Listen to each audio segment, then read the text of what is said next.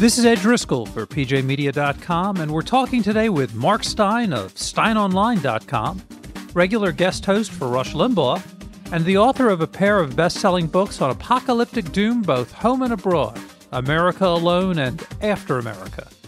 In addition to doom on the macro level, as the Washington Post has dubbed him, Mark is also the world's wittiest obit writer, as exemplified by his book Mark Steyn's Passing Parade, newly updated and available on Dead Tree format, appropriately enough, and finally for the Kindle as well. And Mark, thanks for stopping by today. My pleasure, Ed. We only put it on Kindle for you. Well, I hope more people than just myself have bought a copy. Yeah, well, I don't know how that works. I think normally with these things, you have to have inventory and a warehouse. But I think we printed up 30,000 Kindle editions, and then you bought one of them, so we've got 29,000 Kindles sitting in the warehouse somewhere. Mark, as I've mentioned in several blog posts, I love the original edition of The Passing Parade, and I've given it as a gift to friends. I think it's a brilliant snapshot of popular and political culture at the start of the 21st century. But how did you get into the obit business in the first place? Well, I think the very first obituaries I wrote were for The Independent in London, which I helped start, and they had a very colourful obituaries page. They actually had personality obituaries, which they don't really have in the United States in the same way. And I tended to get the ones that nobody else was interested in. So I would get like obscure Broadway figures who introduced the Pink Lady Waltz in 1915 and that kind of thing, which basically just because there was nobody around in the building who'd ever heard of them. So that was how I started doing them. And I think there's actually one of those, there's a couple of those from that era in the book. Stuart Hamblin, the guy who wrote This Old House, which was a big hit for Rosemary Clooney, and is, I believe, the only #1 song ever written in the presence of a dead body, because Stuart Hamblin was basically an old cowboy actor who was up in the hills and came to an abandoned cabin and found a dead prospector in there, and instead of like calling 911 and on his cell phone and having them take him away as we would now, he got out a piece of paper and wrote the song This Old House, and he was the Prohibition Party candidate in 1952. I don't believe he won, if memory serves, but he's an example of just someone who's like a peripheral fringe figure, but who kind of wanders in, fairly big subjects of American politics and religion and pop music. So he's worth writing about just because he's at the intersection of all that kind of stuff. Mark, is it a coincidence that Wayne Newton's Danke Schoen plays a role in your obits for two very different but very self-destructive pop culture figures with a death wish, Evel Knievel and Tupac Shakur? Yeah, no, I think I wrote about Tupac first, just because I have a lot of respect for Wayne Newton, by the way. I was driving about 3 weeks after the fall of Saddam Hussein, and I was driving through the western desert of Iraq, through all those towns that shortly afterwards came to be regarded as the hotbed of the Sunni Triangle, Ramadi and Fallujah. And I think Rootbar is the westernmost town, and I remember going into Rootbar and I went into a cafe and I said to the guy, "What's on the menu?" And he recommended the mixed grill, which was entirely unmixed because it was just like this chicken that had been slaughtered in 1973, I would guess. and then a glass of water with the cocktail umbrella with the coliform bacteria in the top. And I was thinking, I'm not trying to say anything about the Iraqi people, who are actually utterly delightful and charming to me, but there's a sort of fatalism there. And I remember just thinking, as I was driving through the desert, at one point I couldn't get anything on the radio, and I actually just wound up singing Wayne Newton and Danke Schoen, because I was thinking what this western desert of Iraq really needs is actually its own version of Vegas and Wayne Newton and full supporting orchestra. singing Dankeschön at the Caesar's Palace of Ramadi or Fallujah. And of course, it didn't get that. Instead, it got the Sunni Triangle insurrection and a lot of violence. But I have a huge respect for Wayne Newton. And when I came to write about Tupac Shakur, the slain gangster rapper who was shot dead in Vegas in front of 200 witnesses, none of whom saw a thing, mysteriously enough. The oddest thing in that story was that Tupac Shakur turned out to be living next door to Wayne Newton. And if you're just an ordinary person and you live next door to a gangster rapper, that's not the easiest kind of neighbor to have. But if you're like Wayne Newton, the idea of Wayne, it sounds like the world's worst sitcom premise. You've got a Vegas lounge singer and a gangster rapper living next door to each other. I don't know what the deal is with that. As I said, it's like a lousy sitcom premise. It's like Florence Henderson and Justin Bieber living next door to each other or something. I don't know. But it was just one of those details that struck me, and that rather poignant song, Dankeschön. By the way, do you know who wrote the lyrics to Dankeschön? Haven't a clue. I know it wasn't Wayne. Billy Crystal's uncle. Ah, okay. I'm just saying, if it comes up on Jeopardy, So I think that's just one of those songs that pops into my head at odd times, and it did with Evel Knievel too.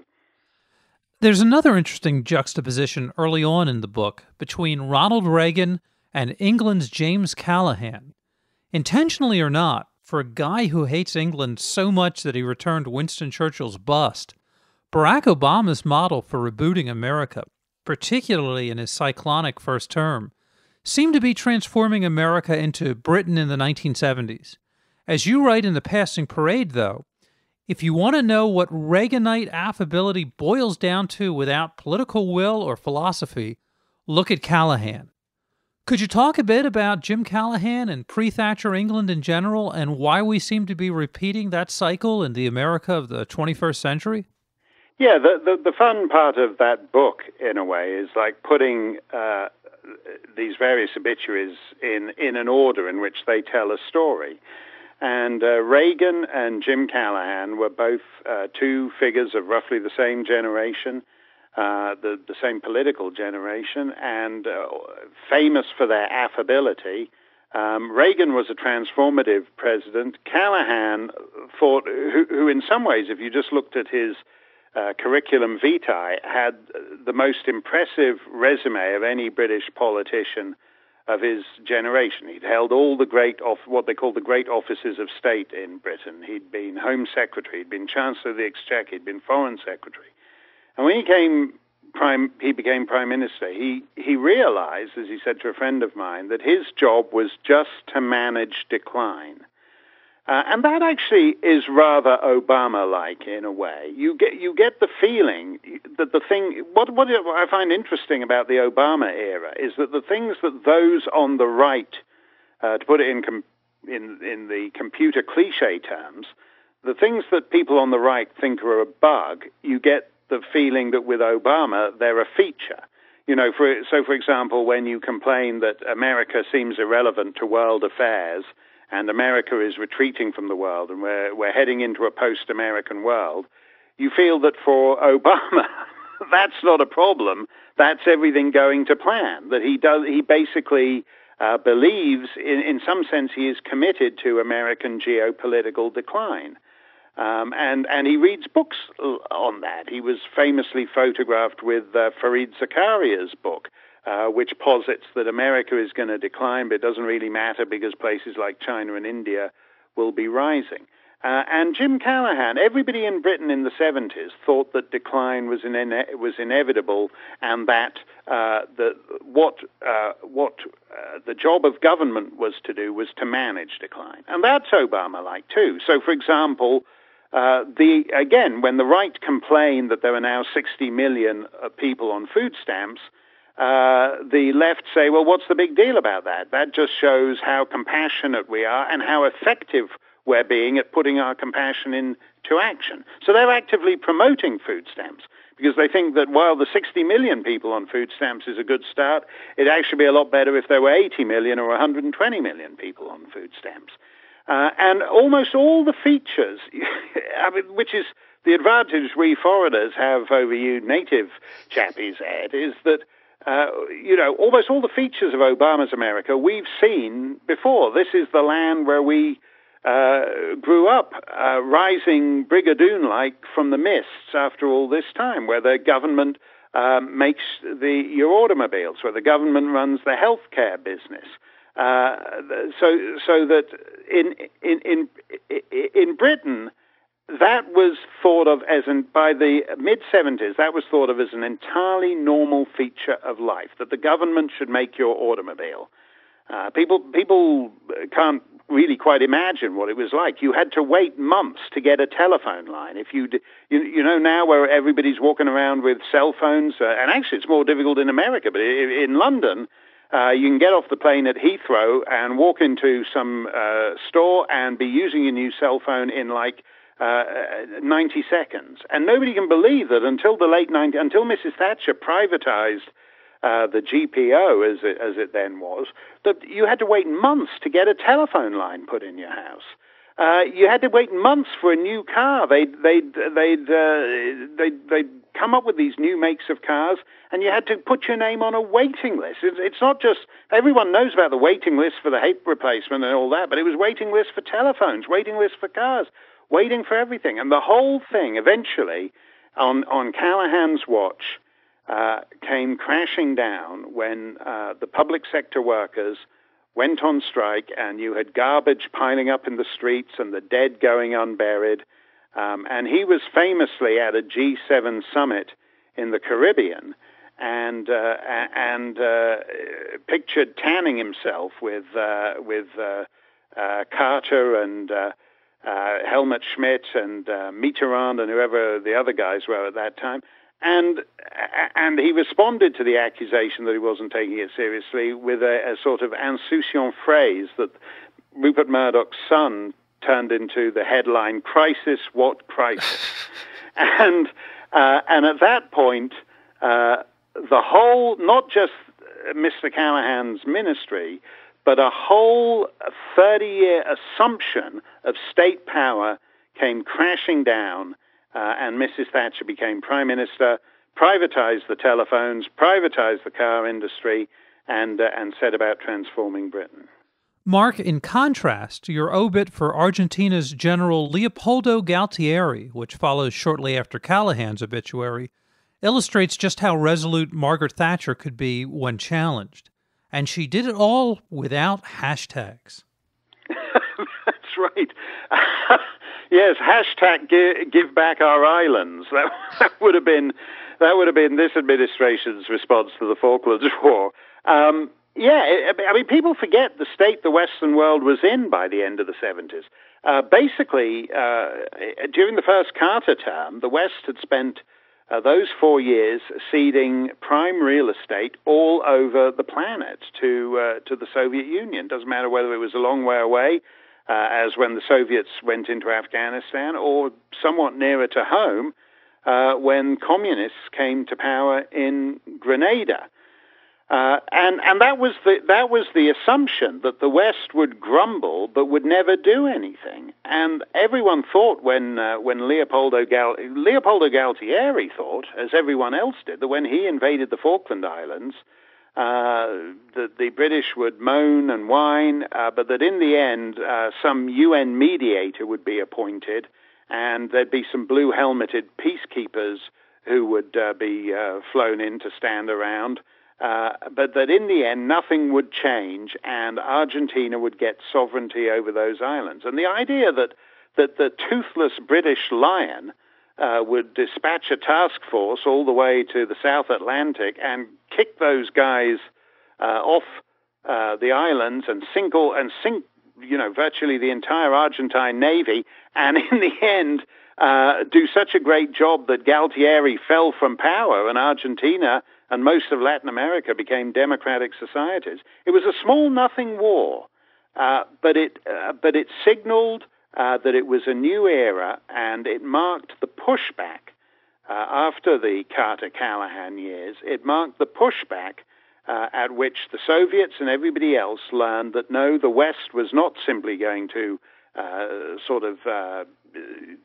take a sleeping pill into oblivion, but could actually be roused to defend itself and to push back hard.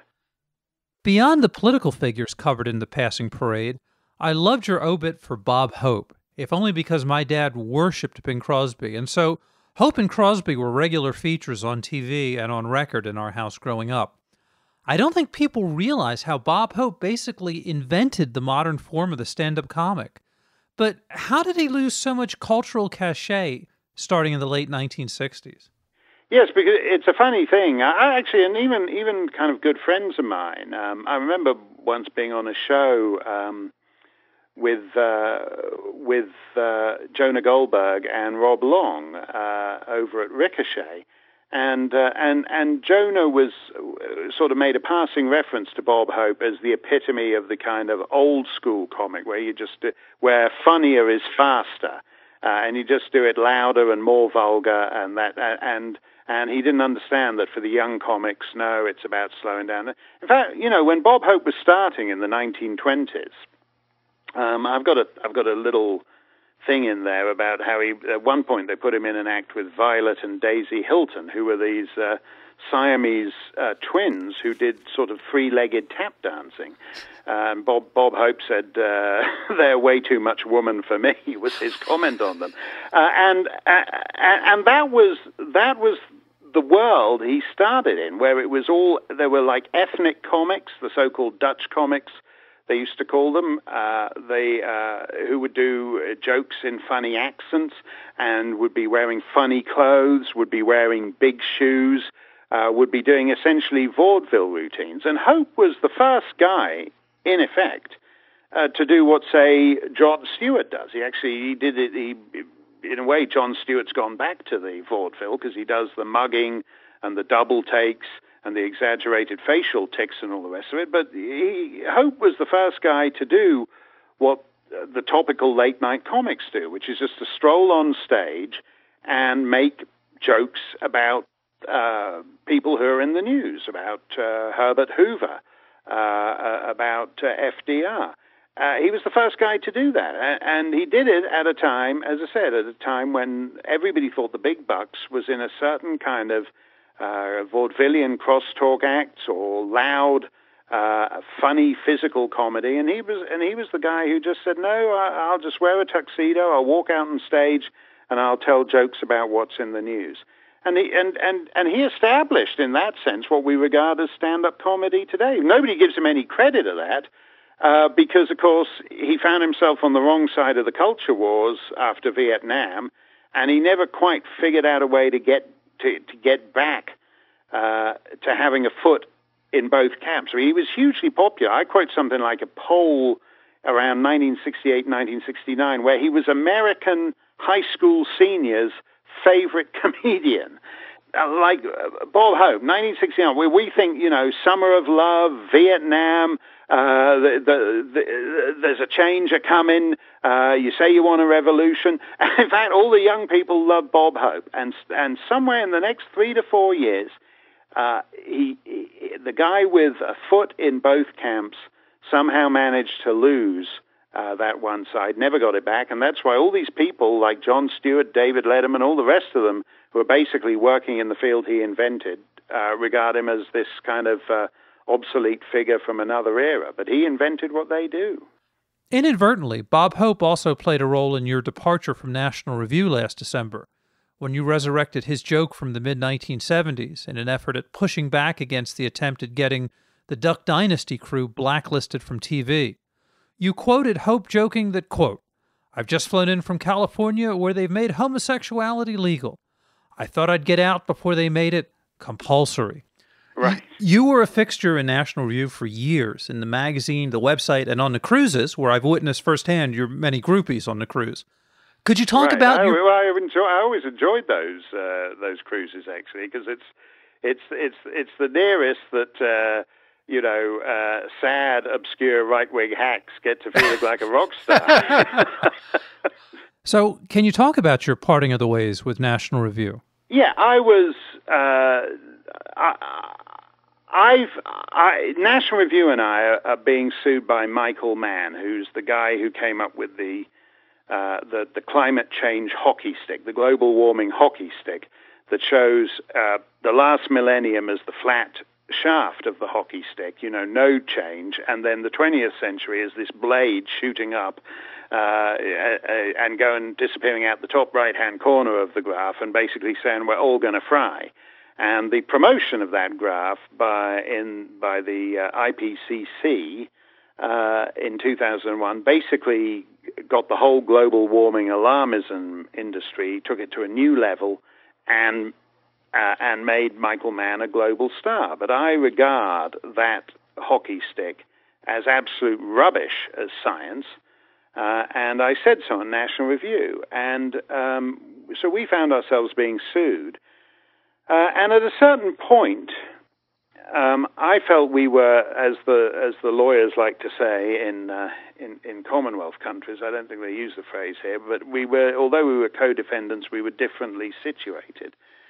And I felt National Review had not been as gung-ho about the case as Maclean's magazine had when I had my free speech issues up in Canada. Maclean's is not in any sense ideologically right-wing, but it was an absolutely powerful, fierce defender of free speech by my side when the Canadian Islamic Congress decided to come after us. So I was happy to be in a foxhole with Maclean's. I was kind of not so happy to be in a foxhole with National Review. Not so much. People ought to be wary. People oughtn't to misunderstand what I'm saying here.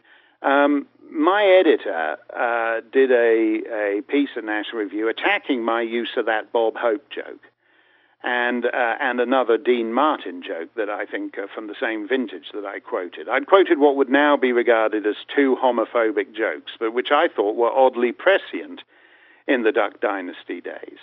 And I don't want to be told what not to say. And so there was something slightly off to me about what my editor said about how he found that Bob Hope joke offensive. I don't know why.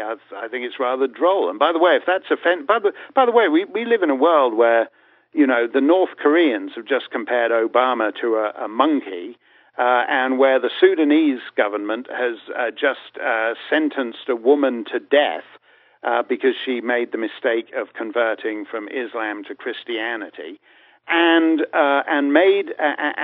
where in Nigeria a bunch of girls have just been kidnapped and sold into sex slavery. Now, this is the real. That's the real racism. That's the real war on religion. That's the real war on women. And we here in the decadent First World West obsess about bogus offenses like a 1963 Dean Martin joke.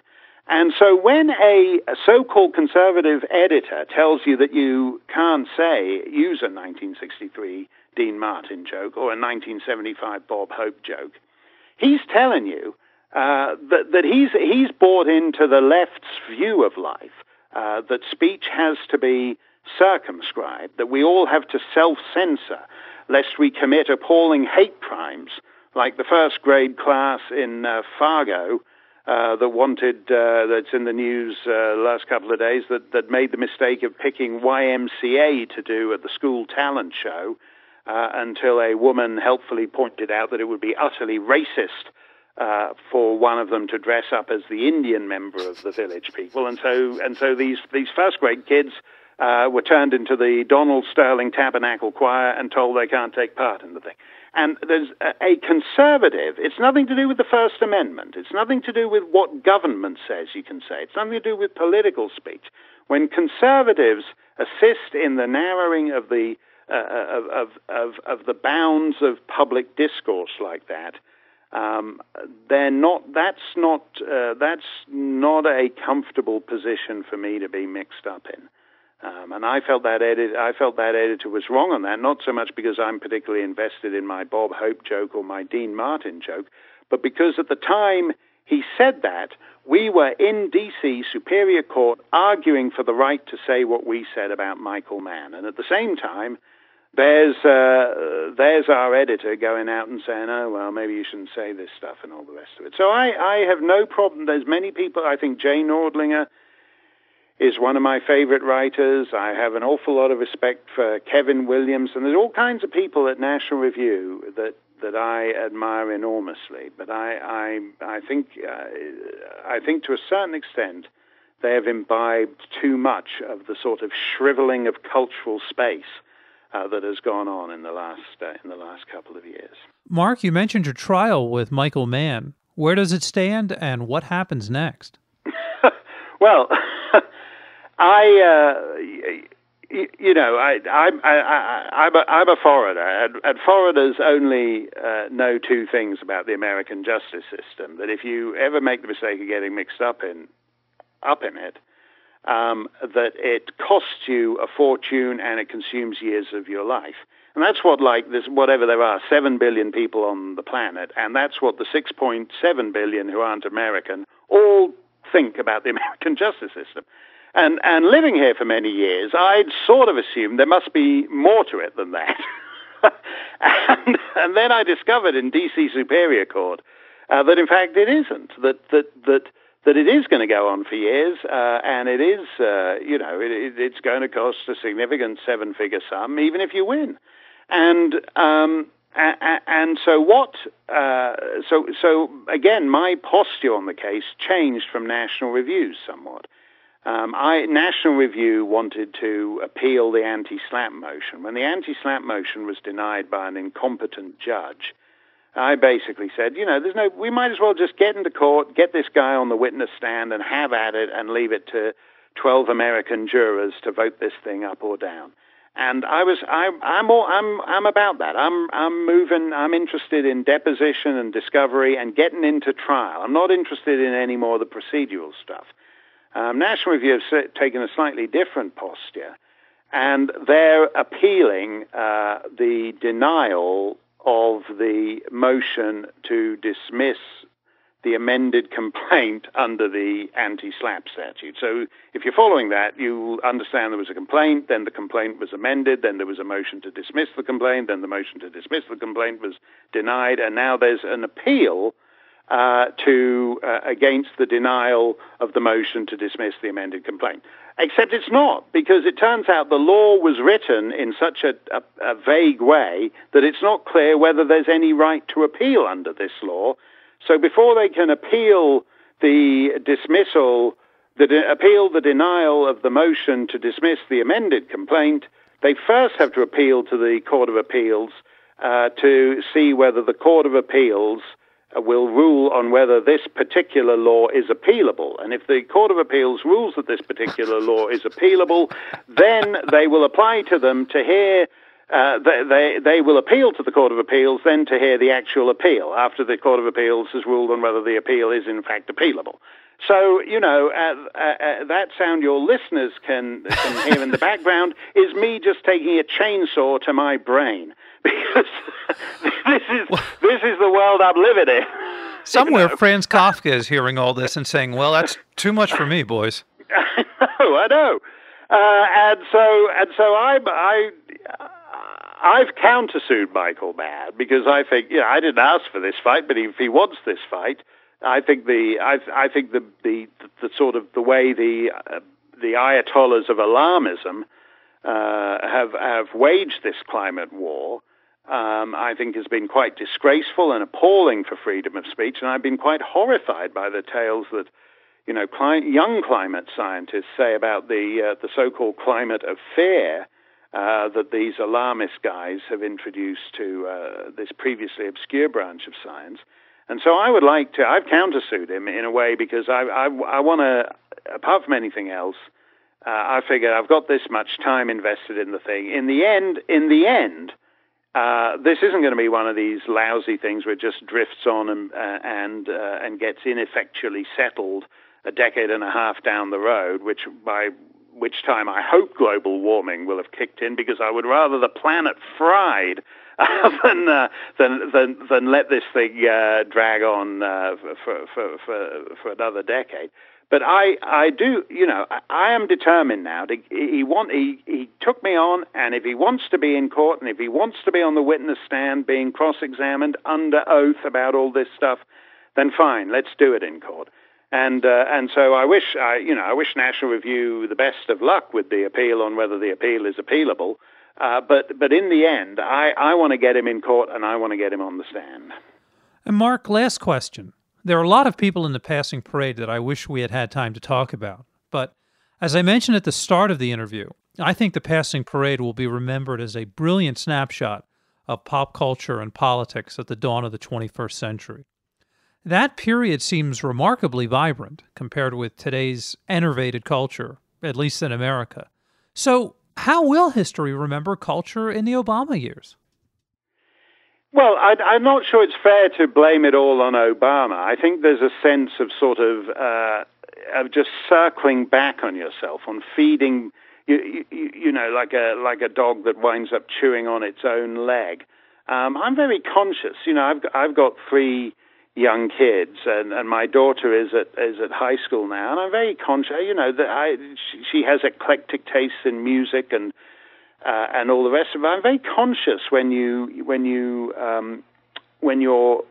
around her crowd. I said to her the other day, she was talking about the Sex Pistols. I said, I saw the Sex Pistols. She was like staggered. She said, what do you mean? You're Mr. Squaresville. You like Frank Sinatra. You like Bing Crosby. What do you do at the Sex Pistols gig? I said, well, that's how old they are. I said, you and your friends finding the Sex Pistols cool, and your guys dressing up as they were, like Johnny Rotten and Sid Vicious. That's like me and my pals, at the time of the Sex Pistols, that's like me and my pals going around dressed up like the Andrews Sisters.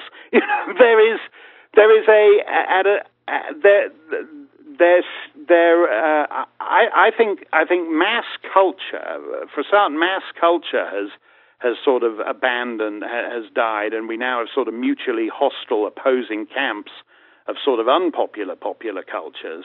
So you don't have, whoever takes over the late night shows, Stephen Colbert taking over from David. Stephen Colbert is not going to be what Johnny Carson or Jack Parr or Steve Allen were on the Tonight Show. He can't be. The mass culture has become competing bits of minority culture. You can have a big hit in America now. With 4 million people, which basically means that whatever it is, 315 million Americans don't have to be involved in it. And that's very different from the way mid-20th century American pop culture was. And there are disadvantages to that, in a sense. But it also means there's a sort of, there's not enough cultural glue, that things don't become big enough so that they become sort of embedded in the time and come to encapsulate that time. And I think that's one of the big differences now. We have customized pop culture. People can basically design their own pop cultural universe, which is great at a certain level, but at another level it means that there isn't the same sound of an ear. The Sound of America in 1939 is the Glenn Miller Band playing Moonlight Serenade. The Sound of America in 1924 is the Isham Jones Orchestra playing It Had to Be You. The Sound of America in 1911 is Alexander's Ragtime Band. The Sound of America in 1893 is After the Ball. There's nothing, it's that kind of mass culture has gone, and we're back to, apart from anything else in copyright terms, something closer to a sort of mid-19th century model of pop culture, I would say. This is Ed Driscoll, and we've been speaking with the great Mark Steyn of SteynOnline.com and The Rush Limbaugh Show on the latest edition of his book, Mark Steyn's Passing Parade. It's available from Amazon.com, SteynOnline.com, and your local bookstore. And Mark, continued success fighting the good fight, and thank you once again for stopping by PJmedia.com today.